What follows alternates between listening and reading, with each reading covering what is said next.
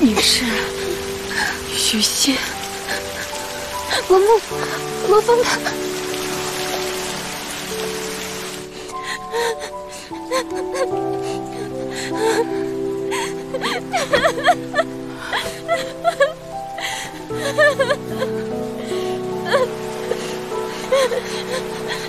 只要武馆没有认定，我们就一直等下去。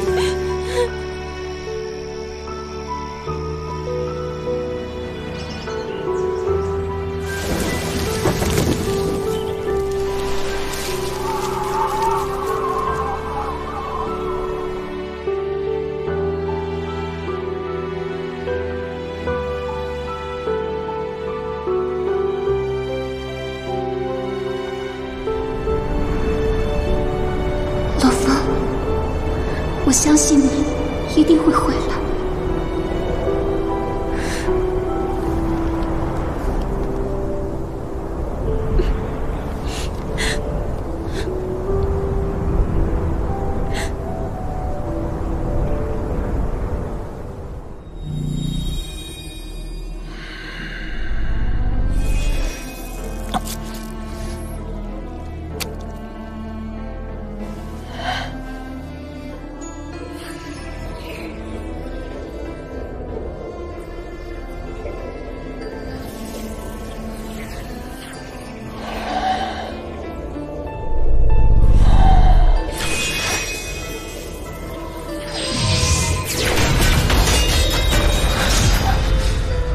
14把飞刀，加起来超过700万公斤的冲击力，已经能够威胁到超越战神的存在，但还不够。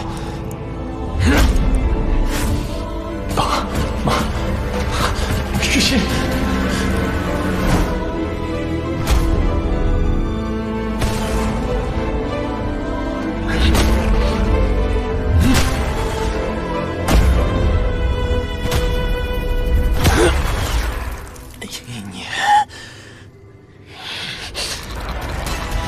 整整1年了，为什么还不够？为什么？为什么？不管我再怎么努力，永远都差那么多。我究竟要做到什么程度才能从这里出去？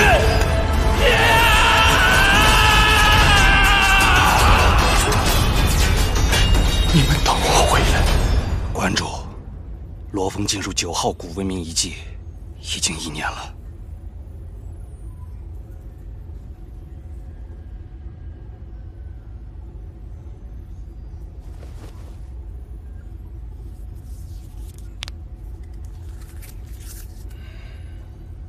确认罗峰死亡，将罗峰名下的遗产转给他的家人，那架智能战机就留在武馆。是。唉，可惜罗峰是死在9号古文明遗迹内的，连追悼会都无法为他开。他的死也将与9号古文明遗迹一样，成为永远的秘密了。关主，该商议一下江南基地市新任监察使了。现在播报一则最新消息：2058年9月30号，极限武馆确认，战神罗峰在执行任务过程中不幸牺牲，年仅20岁。罗监察使曾在9头蛇王，这不可能！已经受到袭击事件中身处一线，保卫基地时。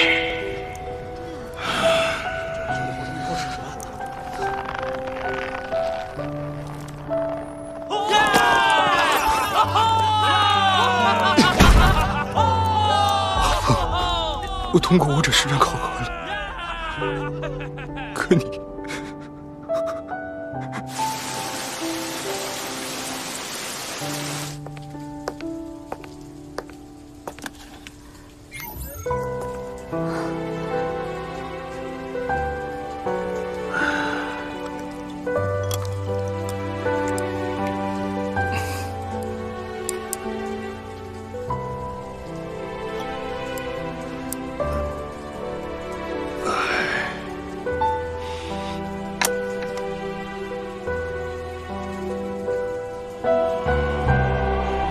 是，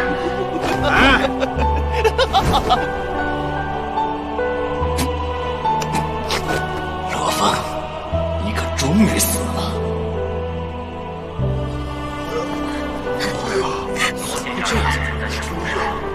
我们说好，以后在战争中见面的。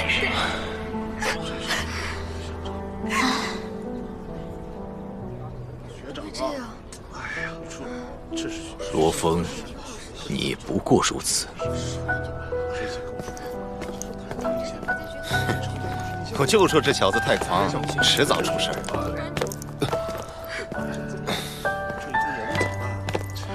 可惜，我永远都没机会亲手打败你了。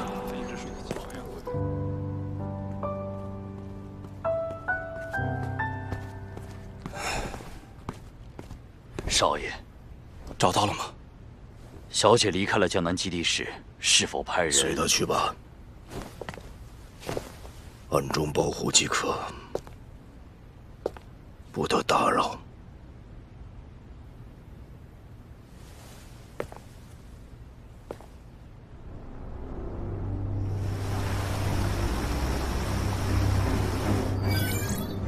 嘿，哈哈哈哈哈！我真是太开心了。罗峰终于死了，只是我没能亲手杀死他。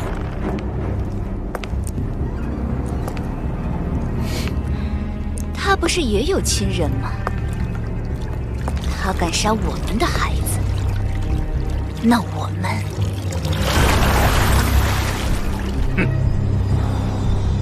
罗峰一死，就不能再用他的头衔和身份庇护家人，那么折磨他们的方法就很丰富了。哈哈哈哈！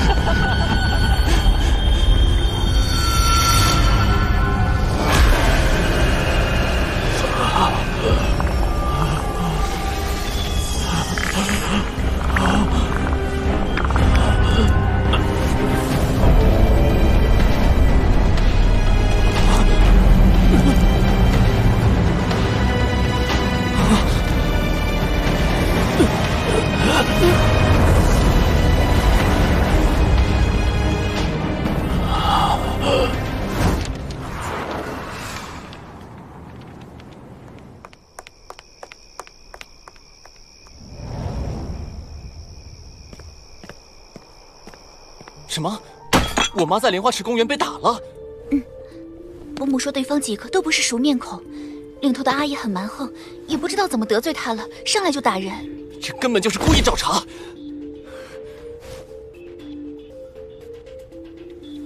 我罗家和明月小区的邻居向来和睦。我哥去世的消息刚公布，家人就遭了事，难道是李耀？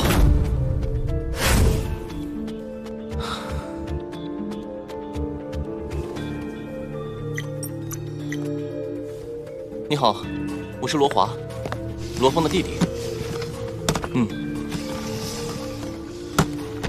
是的，有一件事想拜托你。李耀先生，不好了！罗峰的弟弟罗华已经是第一银行的第8大股东了。什么？怎么可能？韩夏国第一银行的股东大多是国家机关和重要特权组织。罗华一个毛头小子，就算继承了数百亿资产，也不可能成为第一银行的第8大股东。这是真的。现在他和他的家属受到韩夏国特殊部门的重点保护，我们的人根本没办法动手。可恶！可恶！那我们现在滚！一群废物！耀，这个罗华看起来也不是省油的灯。哼，我斗不过他哥哥，还不先斗不过他？罗家。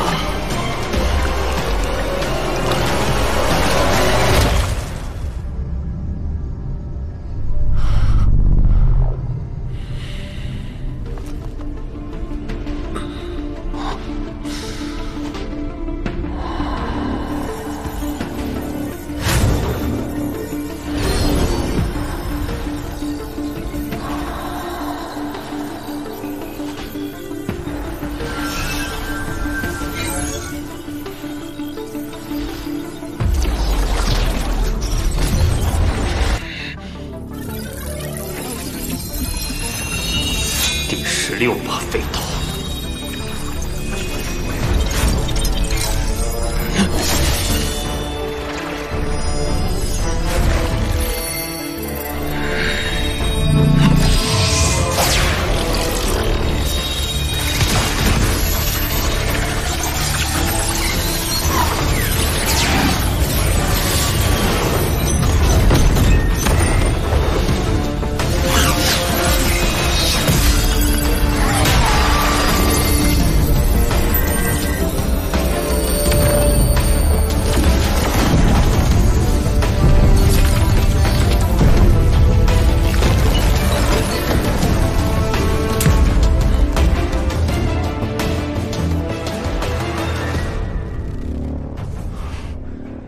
，1年零3个月，我总算出来了。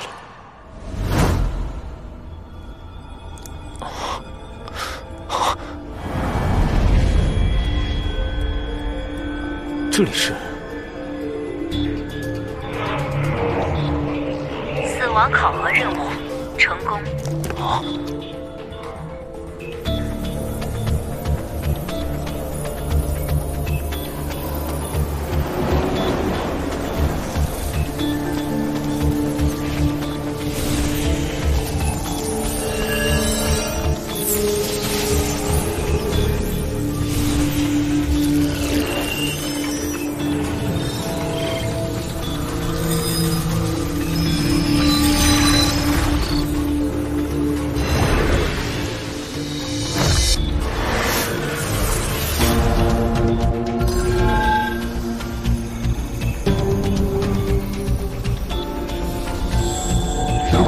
恭喜你，罗峰。工具成人。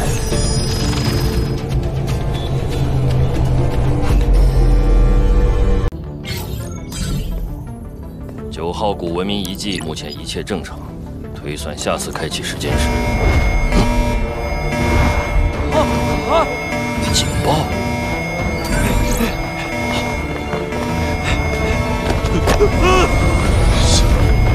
是通道开启了。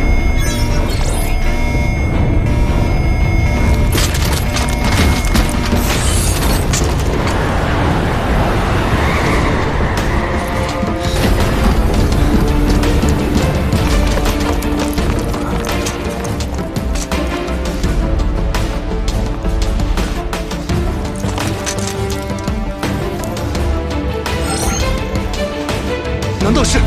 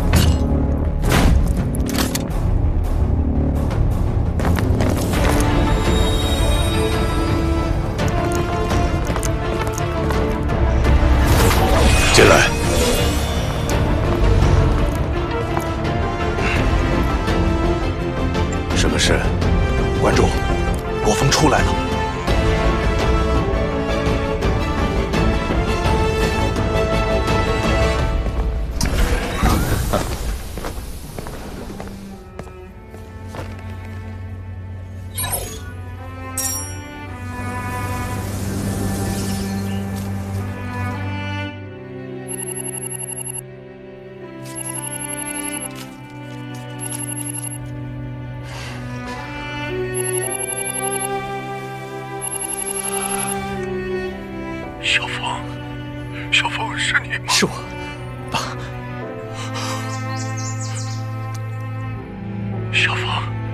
小凤，你没死，爸，太好了。对不起，我是被困在一个地方，刚刚才出来。我现在在南美这边，再过几个小时就能到家了。好，别急，你的事情更重要。爸，你还好吗？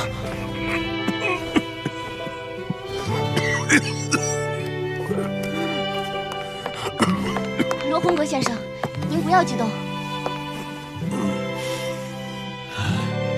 还好，家里都还好。你回来，一切都好。我很快回来。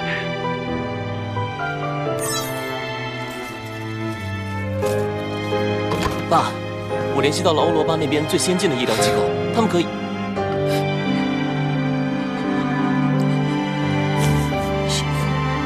小凤能回来。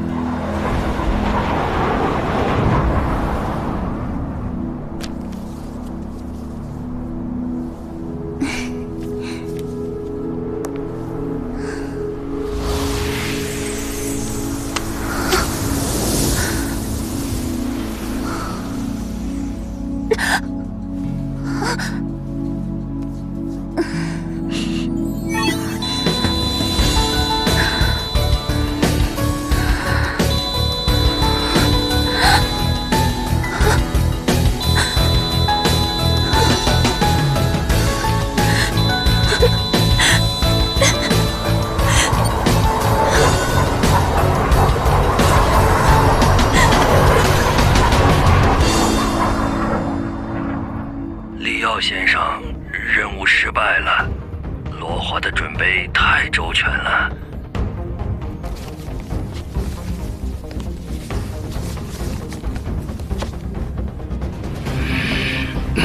废物！哟，怎么了？是罗峰，罗峰回来了，他从9号古文明遗迹里出来了。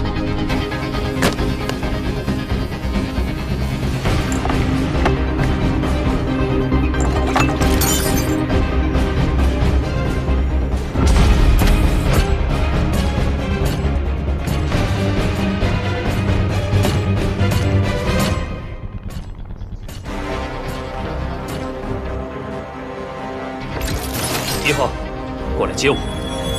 是，主人。那是馆主的洪荒级智能战机。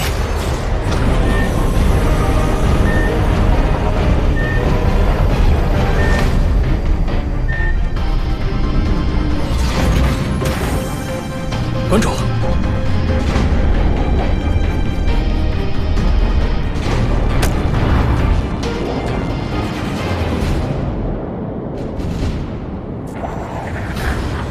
罗峰，你拥有翻译软件，怎么在9号古文明遗迹内待了1年零3个月？是不是你发现这9号古文明遗迹的一些奥秘了？极限武馆和馆主待我不薄。9号古文明遗迹除了陨没性的秘密不能透露，其他的不能隐瞒。我是因为脑域扩度比较高，所以出动了一个特殊的死亡任务。死亡任务？奖励应该跟其他战神有区别吧？有区别的。我不但得到了一套黑神套装，还得到了一套精神念师的修炼方法。哦。可惜馆主是武者，不是精神念师，而且是武道境界极高的武者，是绝不可能再浪费时间修炼精神念力的。这套遁天秘籍，就算我有心献给馆主，对他也没有太大意义。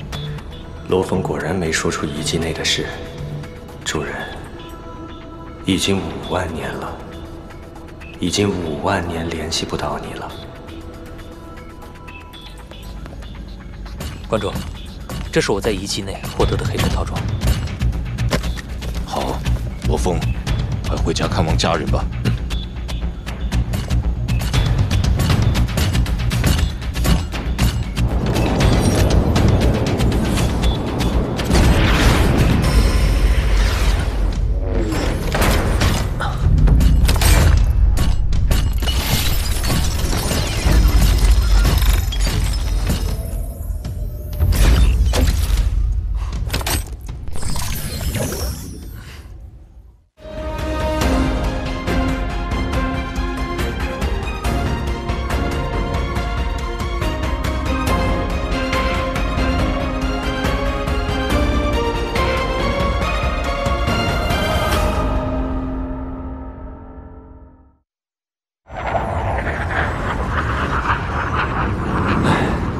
恪守诺言，我不得不向馆主隐去9号古文明中水晶人这段经历。工具成人，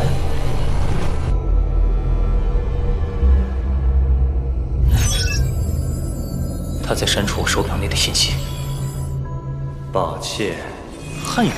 为了防止信息泄露，请允许我删除你手表内有关本次试炼的所有讯息。同时，你离开之后，也请务必保密。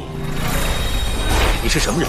我是这座遗迹的控制核心智脑，你们的文字、文化变迁以及历史，全部都在我的监测当中。为了让你能接受，我以人体模样和你能听懂的语言跟你交谈。智脑。我记得馆主用来运行战神宫的也是一颗智脑，但是那颗智脑根本无法和这个水晶人相比。这水晶人拥有的智慧，我甚至能感觉到他身上一丝人的情绪。你们人类的科技还在初始状态，我能轻易破译你们的讯息，所以当你启动死亡考核任务时，我就已经知道了你的一切。之后的每一步都是我在引导你。精英学徒罗峰，你的死亡考核任务正式启动。原来是你，罗峰。你是5000年来第一个启动死亡考核任务，并成功通过的人。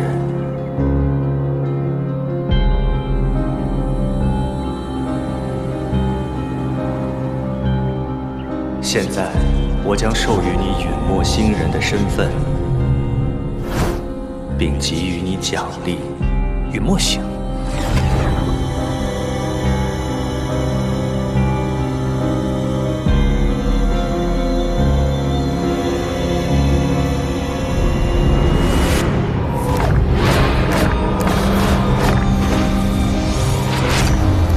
陨没星是宇宙中的一处神秘之地。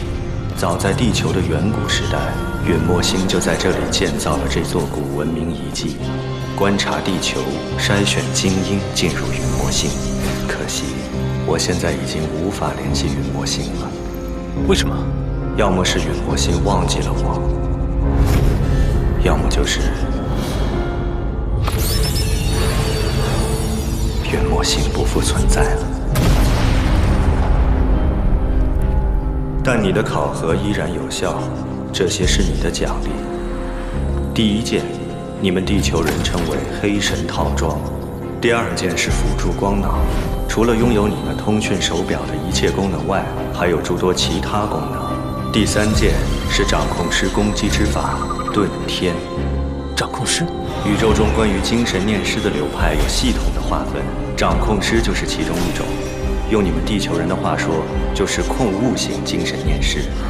看来宇宙中早就形成了很完美的修炼系统。这本遁天也与你有缘，它就是与你那件念力武器相匹配的专属秘籍。遁天梭，你过去不懂使用遁天梭，竟将其当普通飞刀使用，真是侮辱了这件武器。馆主说的不错，遁天梭确实是无价之宝。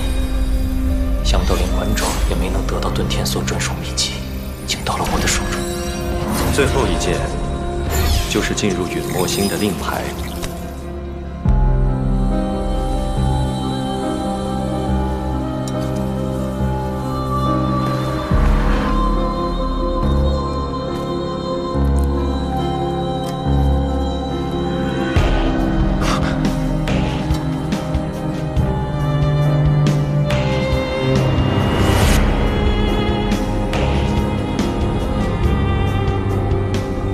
作为5000年来第一位陨没星成员，虽然你不可能进入陨没星了，但我还是希望你能超越地球上所有的强者，将来踏入宇宙，重现陨没星的辉煌。我会努力的。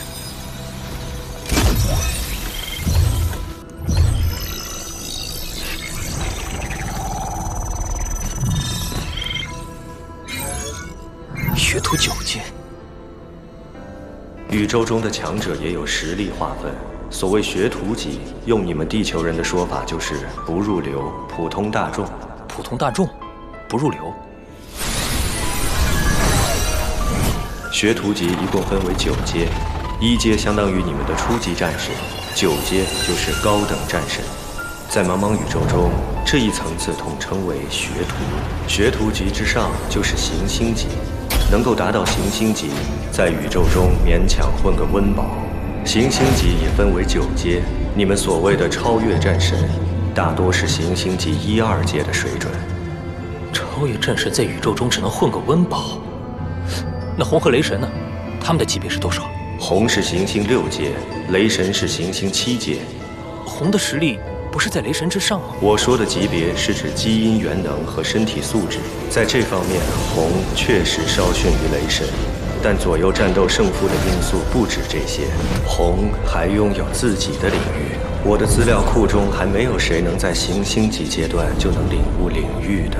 红虽然只有行星6阶，但他的实力可以说是行星级无敌。看来我想超越馆主是遥遥无期了。不，洛风，你经过这1年多的修炼和考核，随时可以突破到行星级。突破的要诀我已经留在辅助光脑内。突破后，继续对遁天秘籍努力研读修炼，超越行星级也是有希望的。还有行星级之上的级别？有，在行星级之上就是恒星级，同样分为9阶；而在恒星级之上就是宇宙级，达到宇宙级才算真正进入宇宙强者的行星、恒星、宇宙。努力吧，罗峰，恒星级你是有希望的。